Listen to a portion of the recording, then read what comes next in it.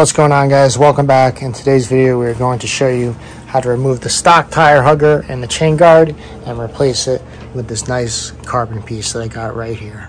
So we are going to first start with the chain guard. You have your Phillips head screw right there. It is easy to strip these things, so make sure that you put constant pressure on it and that you're not stripping the Phillips head. I thought it was a Torx bit at first, but it's actually not. It's a Phillips head. There is also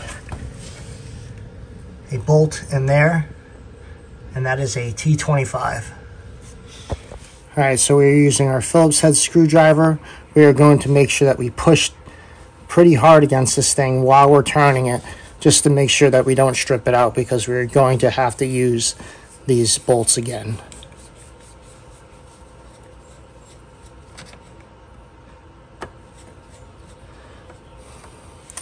And it's actually threaded, so you don't want to strip these out, or you're gonna have to buy new ones. And then this thing just pops right out. There is a rivet piece in here. This will go on your new piece, and this will screw into there to reinstall it. Now I'm gonna get the T25. All right, so I got the bolt out of there. It actually dropped right there. But to release this from your stock one, you're just going to pull this forward, and then it should come right out. So this bolt that we just took out, it does have some blue thread locker on it. So clean it up a little bit, and then make sure you put some medium strength thread locker back on here before you install it back into over there on your new piece. So there is one bolt all the way in the corner over there. So you're gonna have to get the screwdriver, make sure you press that tightly, and take that one out as well. So in order to get to that bolt, you're going to have to take out the chain guide. And what you want to do is probably hold this and just push this thing forward. It will end up snapping out. It will sound like it's gonna break, but it comes right out. As you can see, it's just kind of how it attaches in there. All right, so now we can get to this bolt right over, where is it? Yeah, right over there. You can see it, it's right there. So the chain guard has to come off. So unfortunately, I did end up stripping that little bolt. I just got the smallest vice grip that I could get, and now I'm just gonna keep turning it till it comes out. So I did get this out enough so I could just pull it out like this. I'm just gonna leave that in there for now. Obviously you need to take this piece out and put it into your new piece. All right, so we did get this one out. We loosened that all the way, and I was actually able to get in here without taking off the muffler. The only reason was because I have something like this where I could put a little, a little Phillips head in there, and there is just enough room to get in between there and there. If you don't have something like that, you will have to take off your slip-on muffler. All right, so that little bolt is out. Now this one just pushes out like so, and you grab it. There it is. So same thing with this one. I got it loose enough where I'm going by hand. That comes out, and then you want to pay attention to how this is with the brake line, because when you reinstall it, you're going to want to install it the same exact way. And then after this is out, you should just be able to pull the whole thing out like so. You're gonna have to disconnect it from here, and you can pull off the rear tire hugger. Don't forget to get this little part out just by pushing it up from underneath, and then it comes right out.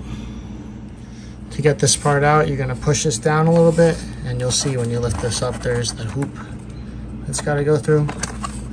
So push that out. This thing actually moves. See how it swings? And then it should just pop right out. So you have to pull this out from there, like so.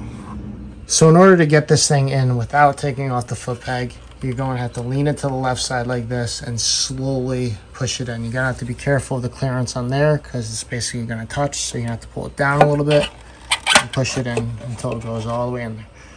might have to take off your rear set, or you can finagle it around there, but either way, just be careful not to scratch it. This looks so much better already. So first, line up your holes. Make sure you get your brake line under here. And I'm not sure if this, yeah, I'm pretty sure this is supposed to be over it, so make sure this goes over the piece because you don't want to crack this wire. Obviously, the steel braided line is so much more stronger. You might want to end up pulling this thing a little bit straight just to get a little bit farther away from the exhaust. I mean, there's plenty of space, but just be wary of that. If this is close to the exhaust, you want to pull it back towards the front and get it away from the exhaust. Make sure the bolts are not in these little parts. Push them down into place first. Just push it in. Push it into the hole.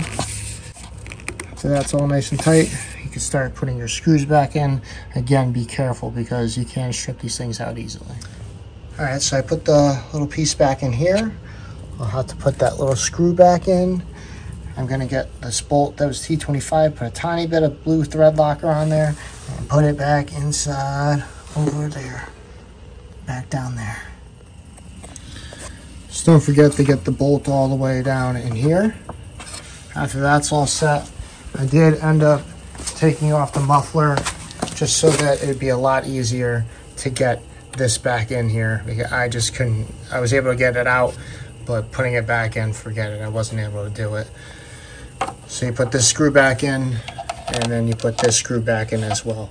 Like I said, be careful because these things strip. Now, when I go to put the muffler back on, I'm going to put some WD-40, clean this up, clean up this part, of course, and then it should slip on pretty easy. It actually wasn't really that hard to take off, so it wasn't a big deal. So, yeah, basically this is it installed. And it looks pretty good, I gotta say. Happy with it.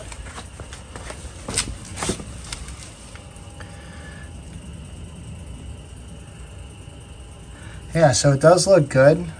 The fitment was not perfect yet.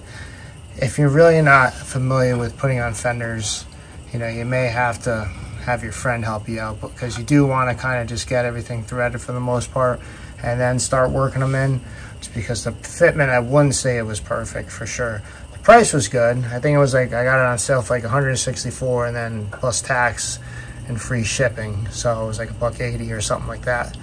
But it does look great, so I got to give them props to that. But something that I really do not like is the hardware that BMW has on this thing from factory. Like these little freaking screws. Why couldn't they make them a Torx bit or something like that? You know what I mean? Like Phillips head of all things, and of course it's not like it's metal, so it does strip really easily. So unfortunately, it is what it is. I am going to have to get a new bolt for the center part over here because I did strip it like I said earlier. But we'll deal with that a little bit later when I get the bolt. So, yeah, I mean, other than that, looks good. I guess you can't really beat the price on it. It is real carbon from China. And, of course, like I said, the fitment wasn't perfect. It was okay. It's not bad, but it's, you know, compared to this hydro-dipped ABS plastic stuff, it's just... This stuff fit this stuff fit perfect, and this thing not so much. So either way, I'm still pretty happy with how it came out.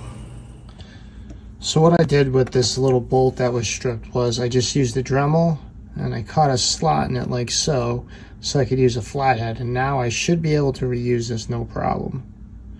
So if you do end up stripping this bigger one like I did, obviously try not to, but if you do, like I said, you just take the Dremel and then you just cut a little slot in there and you'll make it into a flathead bolt.